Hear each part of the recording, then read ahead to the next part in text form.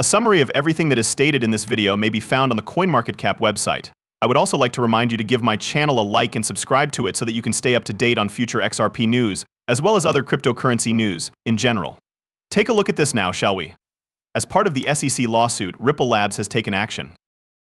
As we move forward, it is important to note that a fresh cryptocurrency airdrop is now taking place on Telegram and is scheduled to launch in the very near future. I would ask that you make sure that you take part in this airdrop. Within the video's description is where you will find the link. Make sure you don't miss out on this opportunity. In the meantime, let's proceed with our video. Stuart Alderoty, the Chief Legal Officer of Ripple Labs, has offered an overview of the events that are going to take place in the near future in the continuing legal fight that the firm is having with the United States Securities and Exchange Commission, also known as the SEC. Ripple's compliance with legislation concerning token sales in the United States is called into doubt by this case, which centers on the classification of XRP as a security. These questions are of great importance. During the process of appealing a decision, what are the additional procedures that are involved? It is anticipated that the resolution will not take place until the year 2026, taking into consideration the fact that the matter is now being worked via the appeals process.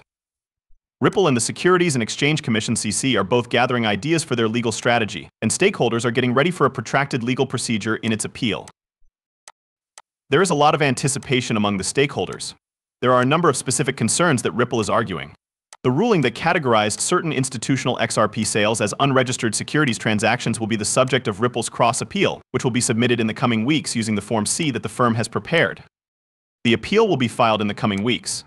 The fact that rulings taken by district courts are typically supported by the Second Circuit Court of Appeals was cited by Alderoty as the reason for his optimistic outlook regarding the appeal. In its appeal, Ripple expressly challenged the conclusion that Judge Analyze Sator's reached on the interpretation and investment contract. This was done in order to challenge the judgment. When it comes to the XRP sales that are under question, the company stands by its position that they should not be categorized as securities. Ripple is making considerable headway in a number of domains, including expanding its reach around the globe and developing a new stablecoin that is being termed Rulust. On top of the legal strategies that the corporation employs, they are also included. The purpose of this stablecoin is to satisfy the regulatory requirements of the state of New York while simultaneously enhancing the effectiveness of transaction processing. Ripple's suit against the SEC could have enormous repercussions for the cryptocurrency industry, as it could establish significant legal precedents. This could have a huge impact on the landscape of cryptocurrencies. The possibility that the appeals process will be delayed until 2026 is one of the most significant consequences. In the cross-appeal that it has filed against SEC's classification of XRP, Ripple is confident in its capacity to overcome the challenge. There is a risk that the outcome will have more significant ramifications for the Bitcoin industry. The company's commitment to successfully navigate the ever-changing regulatory landscape while simultaneously pursuing development and innovation is demonstrated by the fact that these activities involve both legal and operational endeavors. As the continuing disagreement between Ripple and the Securities and Exchange Commission continues, the Chief Legal Officer of Ripple Labs has offered an update on the next steps that will be done to address the situation. This legal battle is over whether or not Ripple sold this coin without first registering it in accordance with the laws of the United States, as well as whether or not XRP is deemed to be a security. The actions and procedures involved in the appeals process. The case, which began in the year 2020, is currently approaching the appeals phase, and it is projected that the process could continue until the year 2026. The case was initially filed during the year 2020. In the course of the ongoing legal preparations, both parties are making themselves ready for the lengthy voyage that lies ahead in the process of litigation. Ripple has already released additional information regarding the reasons that the SEC has for appealing the ruling during the Swell conference that Ripple held, as well as the cross-platform appeal of Ripple. It was brought to his attention that the Securities and Exchange Commission is obliged to submit Form C by the 16th of October, 2024. This form will provide a thorough list of the issues that it plans to pursue in the action. He was informed of this requirement. Ripple's various cross-appeal points will initiate the process of its cross-appeal by filing its Form C within the next 2 weeks. This will be the beginning of the procedure. Regarding the ruling that categorized certain institutional sales of XRP as an example of unregistered securities transactions, the company intends to submit an appeal against the decision. His hope that the appeal will result in a beneficial outcome for Ripple was highlighted by the fact that the majority of appeals in the Second Circuit Court of Appeals uphold decisions that were issued by district courts. Alderoty expressed his optimism that the appeal will result in a favorable outcome. For its cross-appeal, Ripple will focus on specific sections of the order that Judge Analyze Sator issued. The ruling came to the conclusion that institutional XRP transactions breached securities laws since these sales did not contain investment contracts. Ripple will do this by focusing on these particular provisions. One of the arguments that the corporation makes is that they should not be classified as securities because they do not entail contracts of this kind. In addition to continuing to broaden its activities across the globe, Ripple has also launched a new stablecoin that goes by the name Relust. These events are taking place at the same time that the company is engaged in continuous legal disputes. The stringent regulatory structure that New York has in place will be responsible for issuing the regulation of the Relust. The objective is to reduce the cost of international payments while simultaneously enhancing their promptness.